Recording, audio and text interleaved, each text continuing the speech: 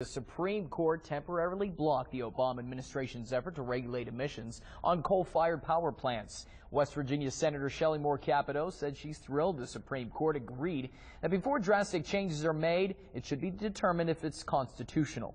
Capito says she thinks this will help stop the bleeding in the coal industry for a short time. The senator has a message for coal miners who may be losing hope in their industry. This is a gleam of light here.